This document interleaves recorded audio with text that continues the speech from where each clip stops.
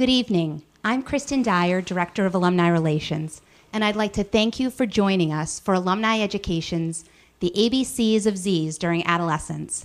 Tonight's lecture will be given by Amy Wolfson, Professor of Psychology and Associate Dean for Faculty Development.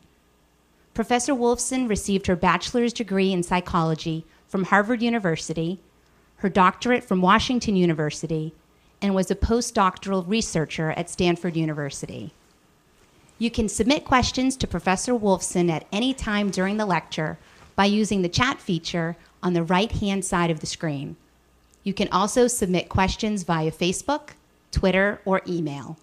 At the end of the presentation, Professor Wolfson will take a selection of questions on the related topic as time permits. Thank you for joining us. And now, Professor Wolfson.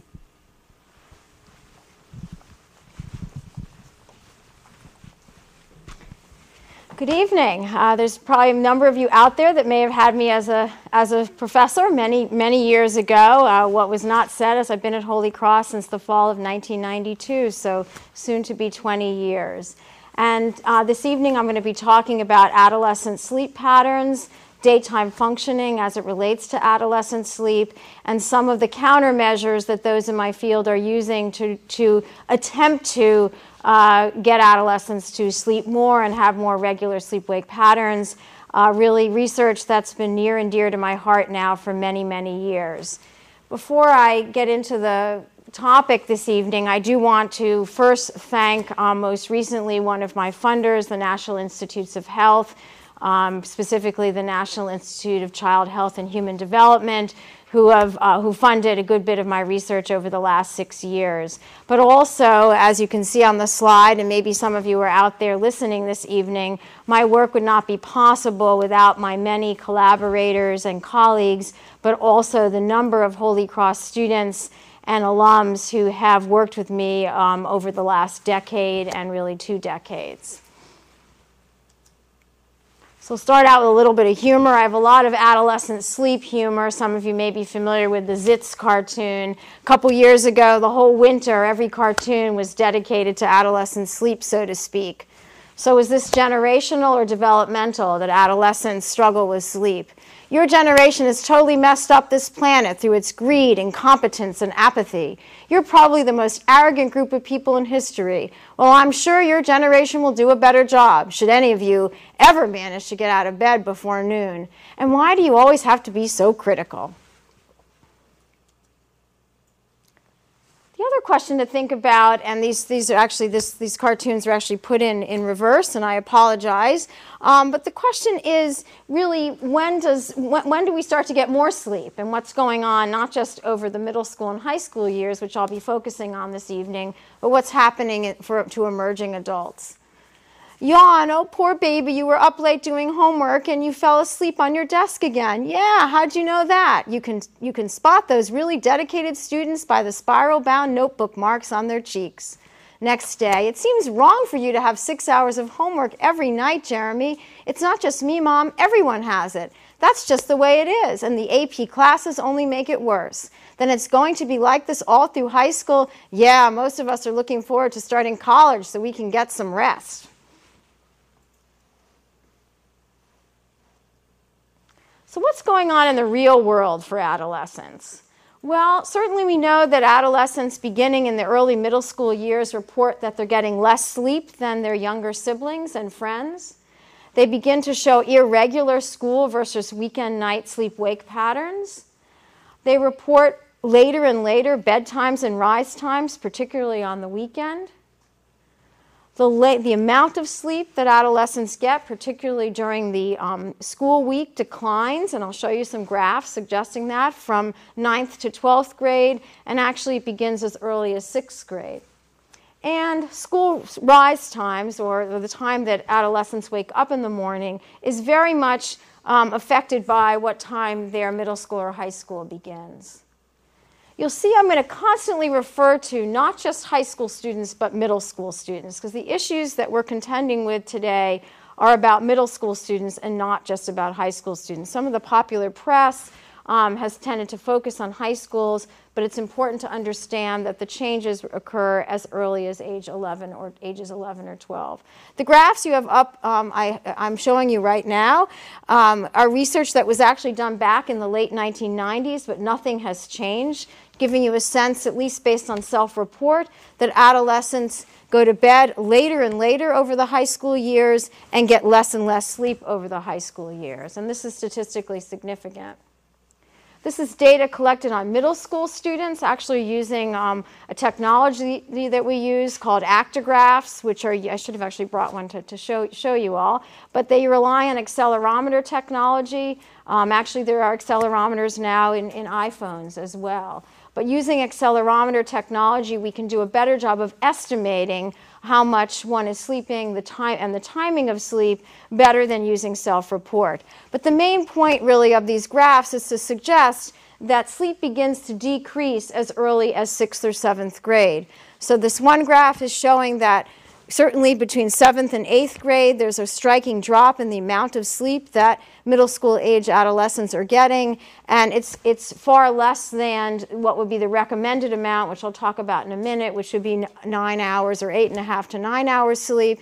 And you can also see from 6th to 8th grade that bedtimes, and these actually aren't even bedtimes, these are actual sleep onset times, estimated by actigraphy, are getting later and later over the middle school years. Last year, I was worked with the National Sleep Foundation.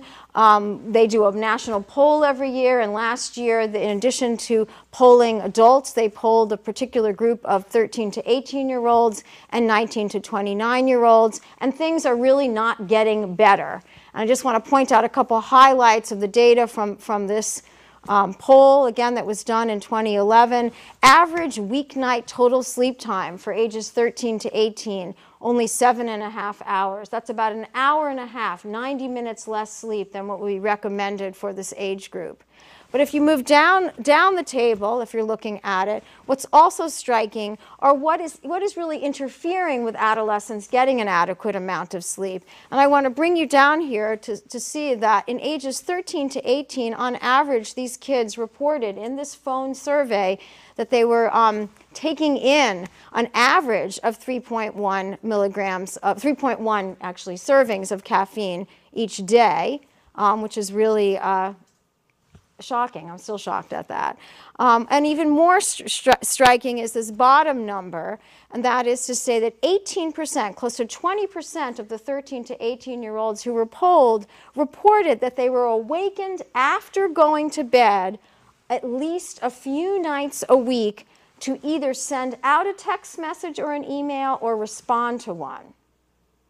And I pause because we treat, I don't mean me personally, but those in the medical sleep field and clinical psychologists and other healthcare practitioners treat individuals who have sleep disorders, who come in for medical and professional help, who are being, whose sleep is disrupted and are getting treated for this, and yet we have adolescents who are basically creating what would be similar to a sleeping problem.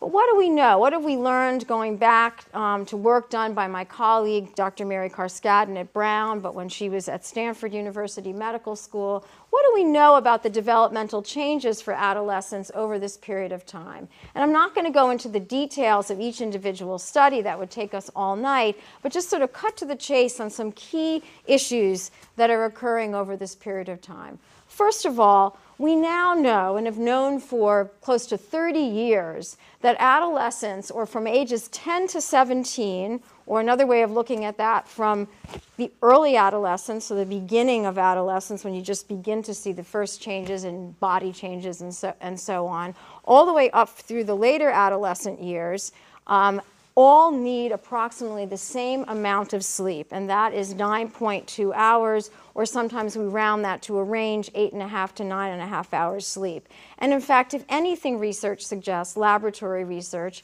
that older adolescents might need more sleep than younger adolescents. That's the first important take-home message. The second message I want to talk about has to do with the timing of sleep. That is to say, let me put this up, hold on.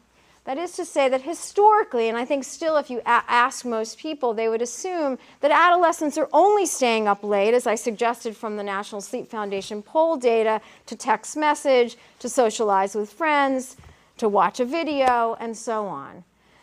But when the environmental, and they are, I mean, those factors certainly create constraints or precipitate later and irregular sleep-wake patterns.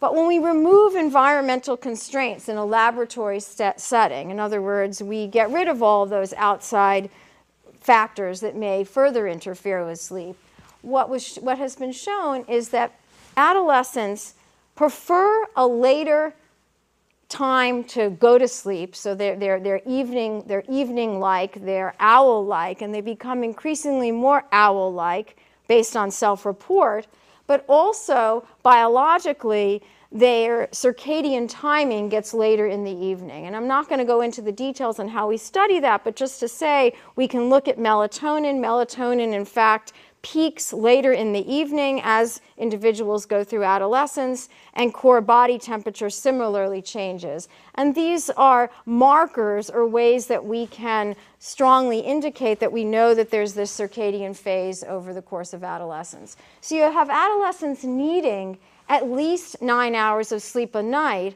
but in a situation where they're unable to fall asleep until later in the evening. So another cartoon before I go further. Whoa, look at the snow. Whoa, tobogganing, build a snowman, cross-country skiing, make caramel corn. What should we do first? Well, by first, I assume you mean going back to bed for 5 hours or so. So again, on the weekends, adolescents are going to be more likely to sleep in that natural way, that is, falling asleep later. It may not be until 12 o'clock or 12 midnight or 1 o'clock in the morning, and they're going to sleep in on the weekends, they're going to sleep in on Saturday morning, they're going to sleep in on Sunday morning.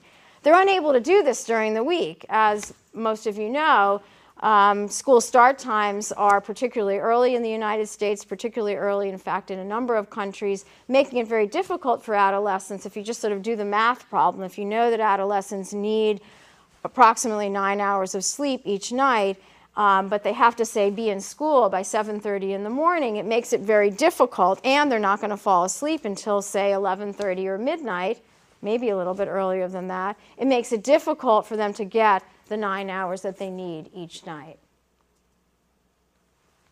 So it creates this vicious cycle, and I haven't even begun to talk about all the factors that further complicate the situation.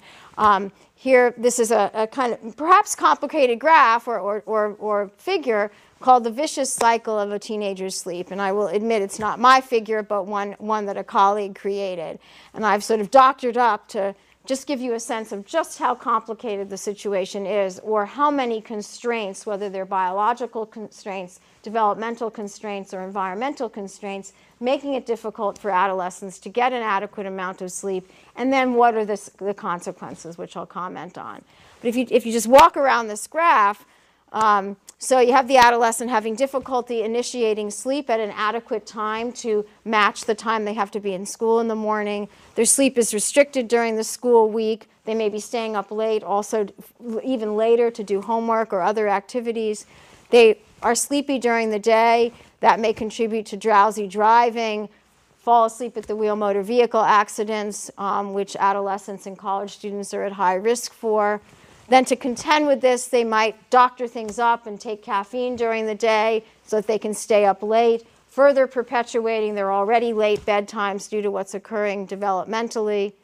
During the week, they accumulate this sleep debt because they're not getting an adequate amount of sleep, so then they sleep late on the weekends. That further reinforces this circadian phase delay, that is to say, going to bed later and waking up later, making it difficult to start the school week all over again. And you may see even some use of alcohol to contend with things. So there's lots of different environmental, what we would call constraints and influences. I've mentioned some of them. Another constraint is social class. I have dated, I'm going to just briefly highlight from my research that was funded by the National Institutes of Child Health and Human Development, that suggests that children living in environments where there are economic constraints are actually going to be further handicapped in terms of getting an adequate amount of sleep.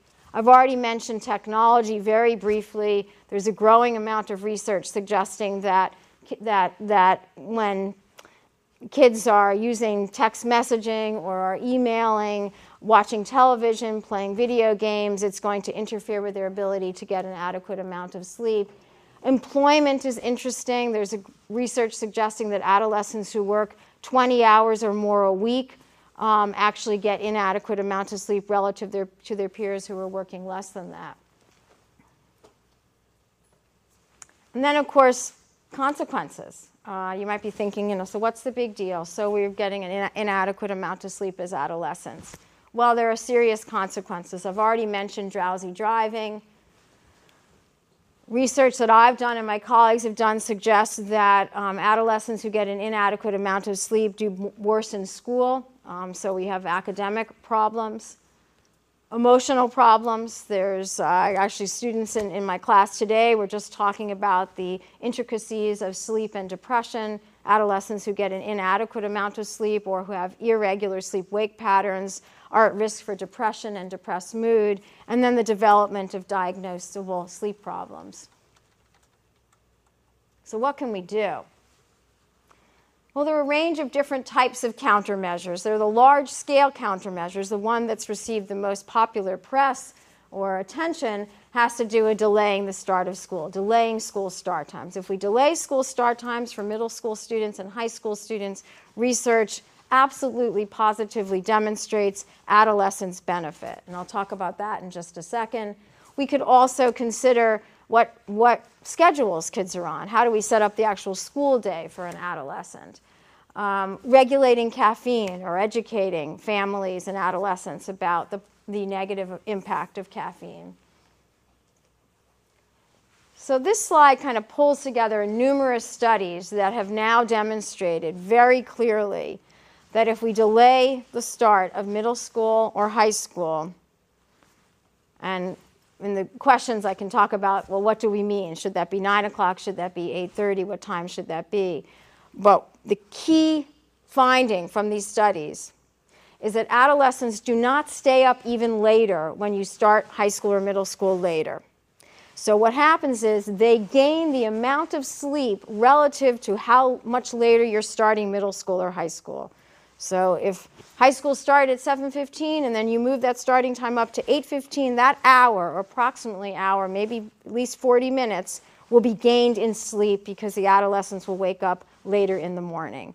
And then you have other positive effects such as decreased absenteeism, decreased tardiness, and improved academic performance.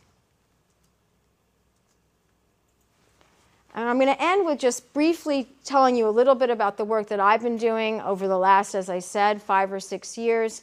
I ran a study called the Young Adolescent Sleep Smart Pacesetter Program.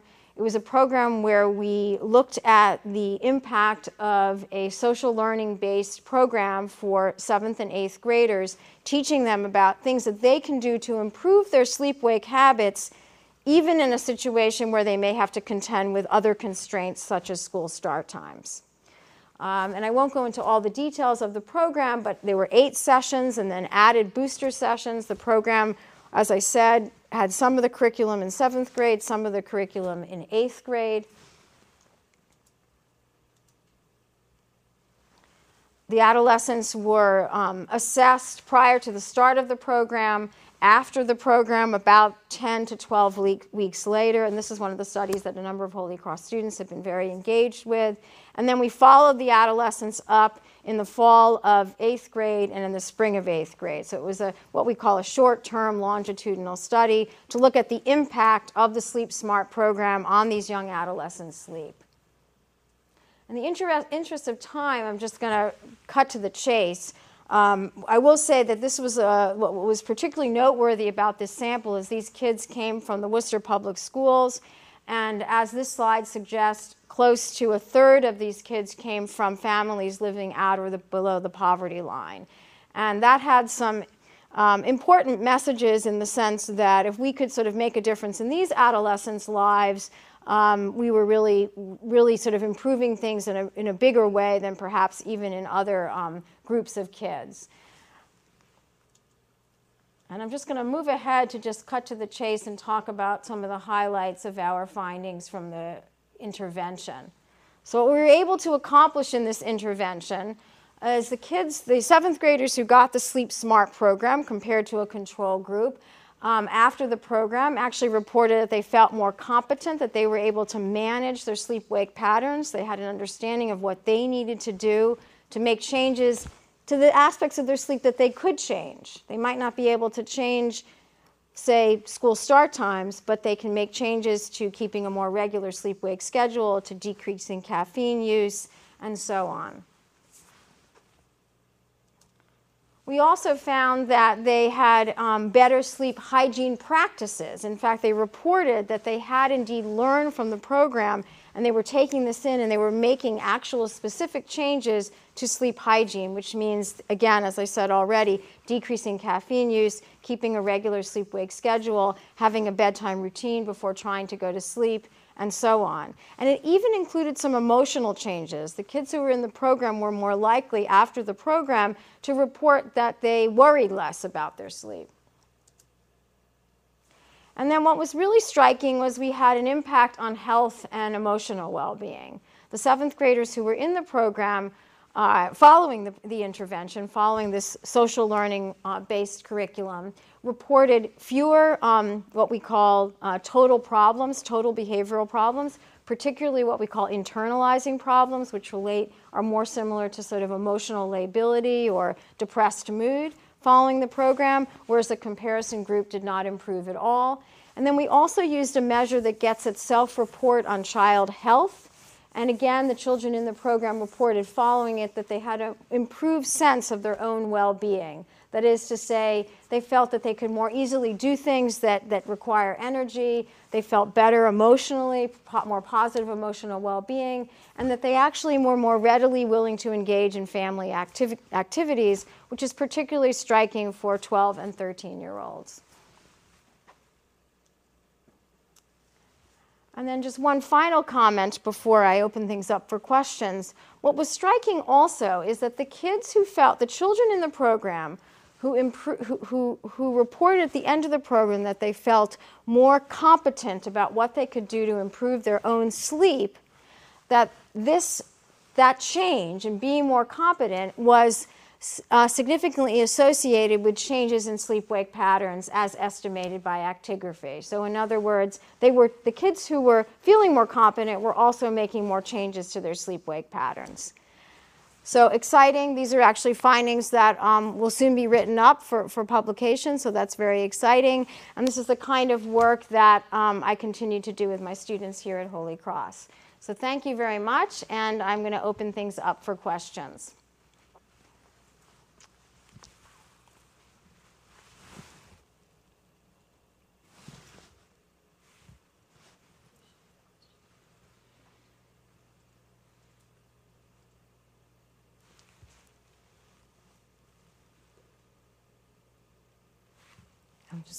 Is there a question? Okay, got it now, just got it, just appeared. I'm sorry. Sorry to anyone, I was just waiting to get your questions so that I could answer them. So the first question that I'm looking at asks me, do you think that regular evening activities, sports, or other kinds are interfering with our children's health? Let me just pause and give that a little bit of thought.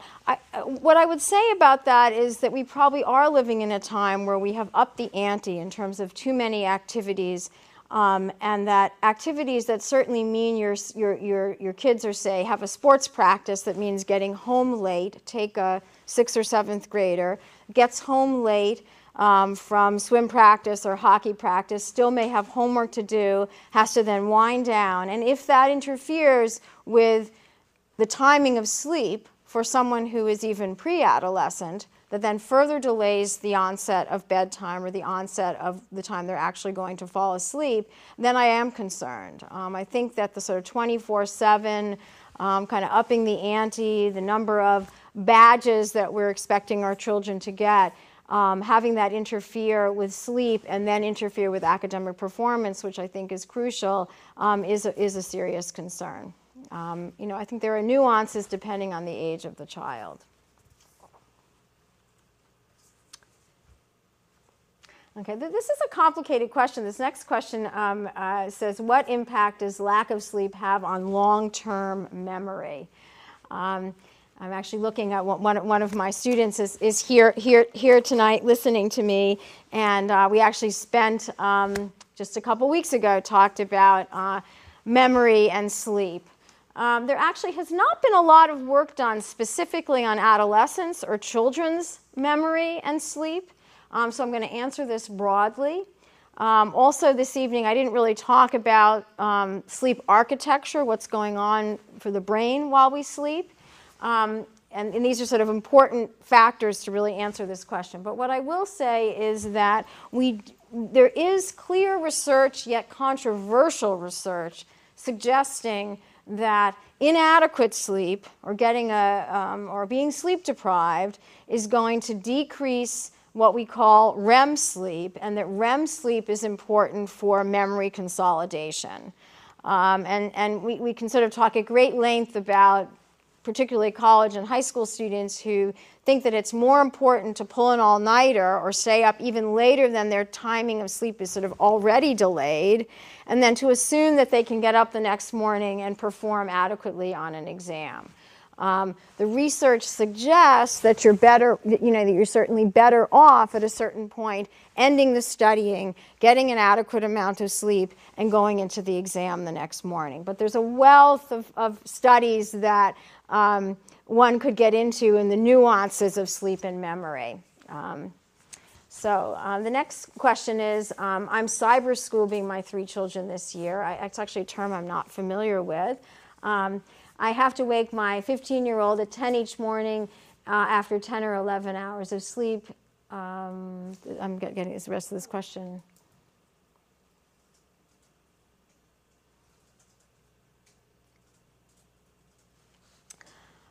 So if I'm understanding the question correctly, I'm assuming that this is a schedule that these children are on these adolescents are on a schedule that is probably their more natural free-running schedule. In other words, not having to go to school to get at an early school start time, say, of 7:30 or either 8 o'clock in the morning, and then being able to instead sleep in.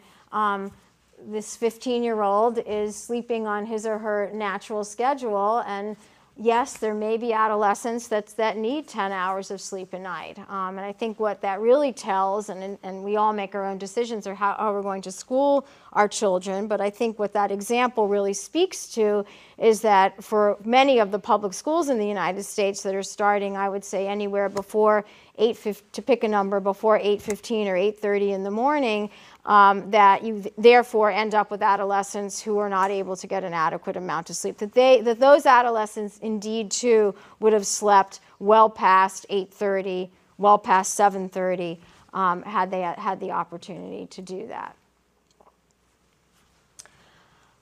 I'm sure that the explosion of social media sites and mobile technology has greatly impacted adolescent sleep. Is there anything that can be done about this? Yeah, I mean, I think one thing we need to think about is setting our own examples. We have become we're living in a society where we're all, myself included sometimes, thinking that we should be, checking our emails up until seconds before we try to fall asleep instead of having a wind down routine. So it's thinking about, for those of you who are listening this evening that have children and adolescents, it's thinking about how important it is to maintain to think about yourselves as parents in your kids' lives, both in setting examples, in having bedtime routines, in having real bedtimes, as opposed to kind of a free-floating wake times blend into sleep times. We can text message during the night. I don't think that we're going to just get rid of cell phones and get rid of email and get rid of being able to watch movies on computers and so on, but setting an example and talking about this, talking about kind of taking back how we value sleep the same way we value exercise, nutrition, locavore food, and so on. let's see. Many kids have full schedules, so doesn't this just push everything back? Yes, but again, I think, talking with school districts about the hours of homework and thinking about that the only way this is going to change is if we all think about a sort of a piece and what we can take responsibility for changing. So if it's our own children, well, we need to schedule fewer activities. We need to have our kids pick. Maybe you can't play soccer and hockey every fall, but you have to pick one fewer sport.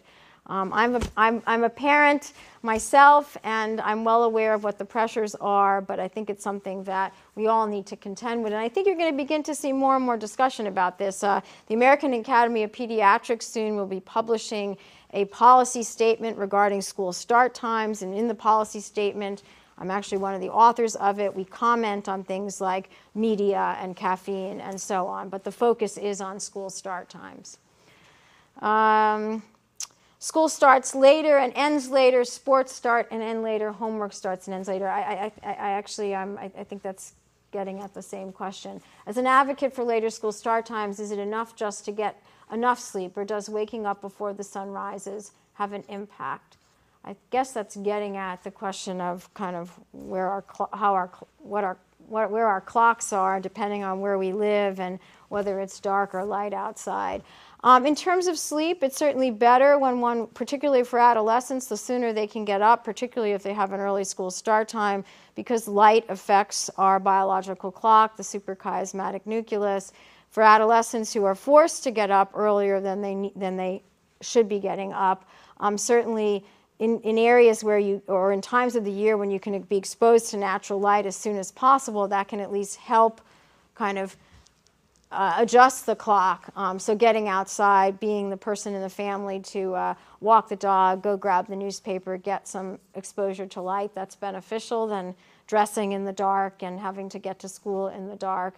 But I think the bottom line is not that. The bottom line is getting 9 hours of sleep over the course of middle school and high school, and keeping as regular a sleep-wake schedule as you can, which again is why early school start times are problematic, because often that means you have one schedule during the week and then a different schedule on the weekends. There's pretty clear research suggesting that keeping one sleep-wake schedule, getting the schedule off by more than an hour, both in quantity of sleep and in scheduling of sleep, can be problematic.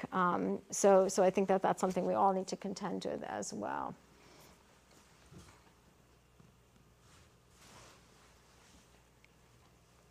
Can you other?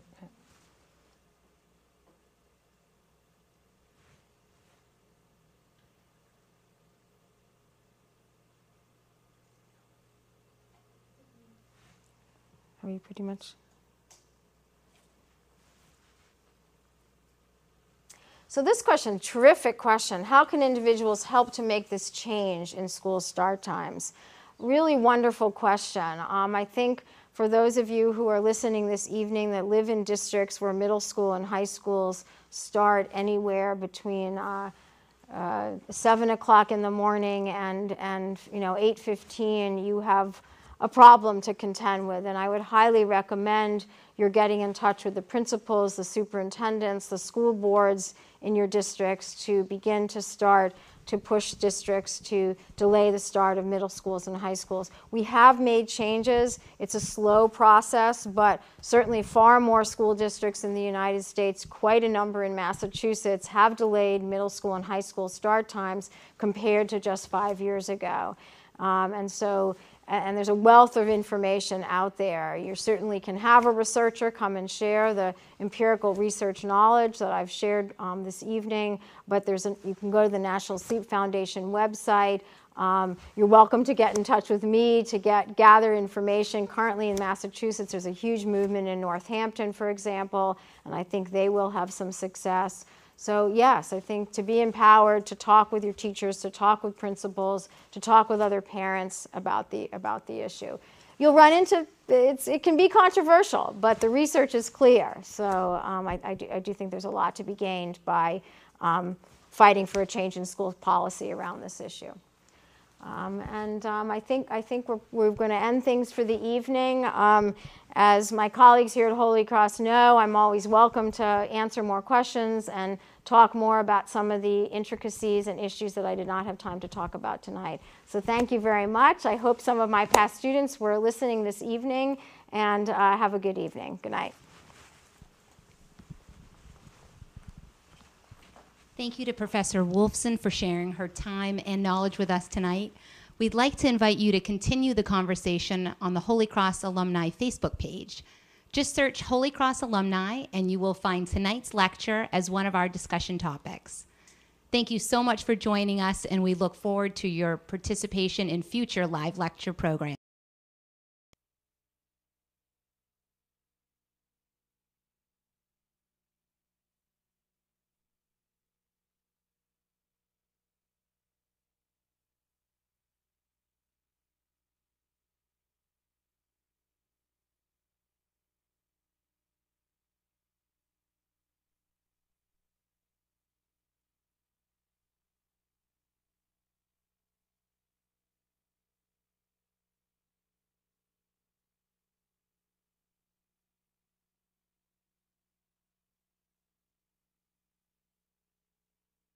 Evening. So another cartoon before I go further. Whoa, look at the snow. Whoa, tobogganing, build a snowman, cross-country skiing, make caramel corn. What should we do first? Well, by first, I assume you mean going back to bed for 5 hours or so. So again, on the weekends, adolescents are going to be more likely to sleep in that natural way, that is, falling asleep later. It may not be until 12 o'clock or 12 midnight or 1 o'clock in the morning, and they're going to sleep in on the weekends. They're going to sleep in on Saturday morning. They're going to sleep in on Sunday morning. They're unable to do this during the week. As most of you know, school start times are particularly early in the United States, particularly early, in fact, in a number of countries, making it very difficult for adolescents. If you just sort of do the math problem, if you know that adolescents need approximately 9 hours of sleep each night, but they have to, say, be in school by 7:30 in the morning, it makes it very difficult, and they're not going to fall asleep until, say, 11:30 or midnight, maybe a little bit earlier than that. It makes it difficult for them to get the 9 hours that they need each night. So it creates this vicious cycle, and I haven't even begun to talk about all the factors that further complicate the situation. Here, this is a kind of perhaps complicated graph or figure called the vicious cycle of a teenager's sleep. And I will admit it's not my figure, but one that a colleague created. And I've sort of doctored up to just give you a sense of just how complicated the situation is, or how many constraints, whether they're biological constraints, developmental constraints, or environmental constraints, making it difficult for adolescents to get an adequate amount of sleep, and then what are the consequences, which I'll comment on. But if you just walk around this graph, so you have the adolescent having difficulty initiating sleep at an adequate time to match the time they have to be in school in the morning. Their sleep is restricted during the school week. They may be staying up late, also even later, to do homework or other activities. They are sleepy during the day. That may contribute to drowsy driving, fall asleep at the wheel motor vehicle accidents, which adolescents and college students are at high risk for. Then to contend with this, they might doctor things up and take caffeine during the day so that they can stay up late, further perpetuating their already late bedtimes due to what's occurring developmentally. During the week, they accumulate this sleep debt because they're not getting an adequate amount of sleep, so then they sleep late on the weekends. That further reinforces this circadian phase delay, that is to say, going to bed later and waking up later, making it difficult to start.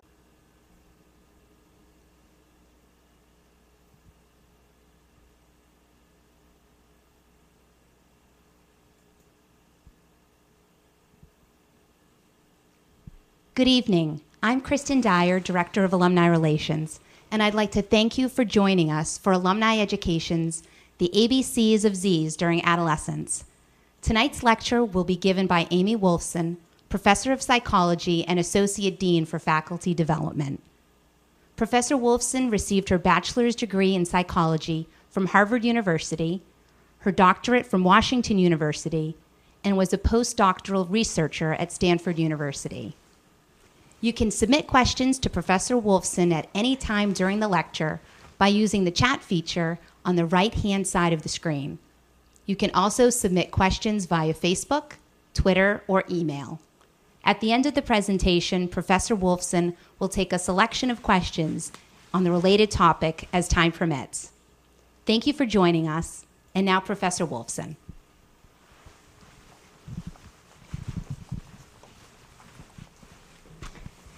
Good evening. There's probably a number of you out there that may have had me as a professor many years ago. What was not said is I've been at Holy Cross since the fall of 1992, so soon to be 20 years. And this evening I'm going to be talking about adolescent sleep patterns, daytime functioning as it relates to adolescent sleep, and some of the countermeasures that those in my field are using to attempt to get adolescents to sleep more and have more regular sleep-wake patterns. Really research that's been near and dear to my heart now for many years. Before I get into the topic this evening, I do want to first thank most recently one of my funders, the National Institutes of Health, specifically the National Institute of Child Health and Human Development, who funded a good bit of my research over the last 6 years. But also, as you can see on the slide, and maybe some of you are out there listening this evening, my work would not be possible without my many collaborators and colleagues, but also the number of Holy Cross students and alums who have worked with me over the last decade and really 2 decades. So we'll start out with a little bit of humor. I have a lot of adolescent sleep humor. Some of you may be familiar with the Zitz cartoon. A couple years ago, the whole winter, every cartoon was dedicated to adolescent sleep, so to speak. So is this generational or developmental that adolescents struggle with sleep? Your generation has totally messed up this planet through its greed, incompetence, and apathy. Accelerometer technology, actually there are accelerometers now in iPhones as well. But using accelerometer technology, we can do a better job of estimating how much one is sleeping, the timing of sleep, better than using self-report. But the main point really of these graphs is to suggest that sleep begins to decrease as early as 6th or 7th grade. So this one graph is showing that certainly between 7th and 8th grade, there's a striking drop in the amount of sleep that middle school age adolescents are getting, and it's far less than what would be the recommended amount, which I'll talk about in a minute, which would be 9 hours or 8.5 to 9 hours sleep. And you can also see from 6th to 8th grade that bedtimes, and these actually aren't even bedtimes, these are actual sleep onset times, estimated by actigraphy, are getting later and later over the middle school years. Last year, I was worked with the National Sleep Foundation. They do a national poll every year, and last year, in addition to polling adults, they polled a particular group of 13 to 18-year-olds and 19 to 29-year-olds, and things are really not getting better. And I just want to point out a couple highlights of the data from this poll, again, that was done in 2011. Average weeknight total sleep time for ages 13 to 18, only 7.5 hours. That's about an hour and a half, 90 minutes less sleep than what we recommended for this age group. But if you move down the table, if you're looking at it, what's also striking are what is really interfering with adolescents getting an adequate amount of sleep. And I want to bring you down here to see that in ages 13 to 18, on average, these kids reported in this phone survey that they were taking in an average of 3.1 milligrams, 3.1 actually servings of caffeine each day, which is really shocking. I'm still shocked at that. And even more striking is this bottom number, and that is to say that 18%, close to 20% of the 13 to 18-year-olds who were polled reported that they were awakened after going to bed at least a few nights a week to either send out a text message or an email or respond to one. And I pause because we treat, I don't mean me personally, but those in the medical sleep field and clinical psychologists and other healthcare practitioners treat individuals who have sleep disorders, who come in for medical and professional help, who are being whose sleep is disrupted and are getting treated for this, and yet we have adolescents who are basically creating what would be similar to a sleeping problem. You're probably the most arrogant group of people in history. Well, I'm sure your generation will do a better job, should any of you ever manage to get out of bed before noon. And why do you always have to be so critical? The other question to think about, and these cartoons are actually put in reverse, and I apologize. But the question is really when do we start to get more sleep, and what's going on not just over the middle school and high school years, which I'll be focusing on this evening, but what's happening to emerging adults. Yawn, oh poor baby, you were up late doing homework and you fell asleep on your desk again. Yeah, how'd you know that? You can spot those really dedicated students by the spiral-bound notebook marks on their cheeks. Next day, it seems wrong for you to have 6 hours of homework every night, Jeremy. It's not just me, Mom, everyone has it. That's just the way it is, and the AP classes only make it worse. Then it's going to be like this all through high school. Yeah, most of us are looking forward to starting college so we can get some rest.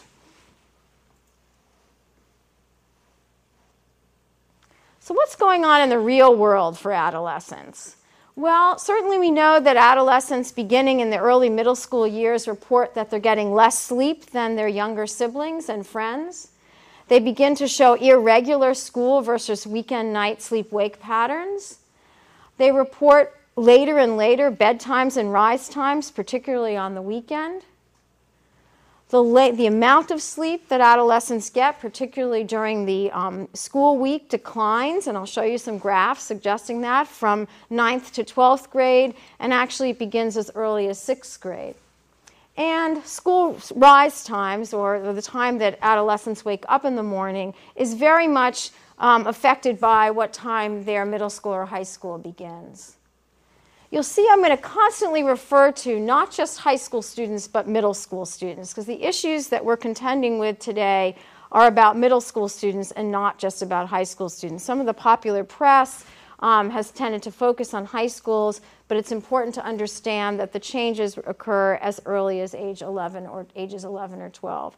The graphs you have up, I'm showing you right now, are research that was actually done back in the late 1990s, but nothing has changed, giving you a sense, at least based on self-report, that adolescents go to bed later and later over the high school years and get less and less sleep over the high school years. And this is statistically significant. This is data collected on middle school students, actually using a technology that we use called actigraphs, which are, I should have actually brought one to show you all, but they rely on acceleration. But what do we know? What have we learned going back to work done by my colleague, Dr. Mary Carskadden at Brown, but when she was at Stanford University Medical School? What do we know about the developmental changes for adolescents over this period of time? And I'm not going to go into the details of each individual study. That would take us all night, but just sort of cut to the chase on some key issues that are occurring over this period of time. First of all, we now know and have known for close to 30 years that adolescents, or from ages 10 to 17, or another way of looking at that, from the early adolescence, so the beginning of adolescence, when you just begin to see the first changes in body changes and so on, all the way up through the later adolescent years, all need approximately the same amount of sleep, and that is 9.2 hours, or sometimes we round that to a range, 8.5 to 9.5 hours sleep. And in fact, if anything, research suggests, laboratory research, that older adolescents might need more sleep than younger adolescents. That's the first important take-home message. The second message I want to talk about has to do with the timing of sleep. That is to say, let me put this up, hold on. That is to say that historically, and I think still if you ask most people, they would assume that adolescents are only staying up late, as I suggested from the National Sleep Foundation poll data, to text message, to socialize with friends, to watch a video, and so on.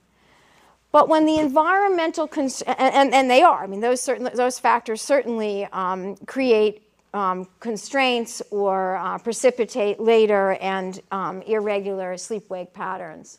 But when we remove environmental constraints in a laboratory setting, in other words, we get rid of all of those outside factors that may further interfere with sleep.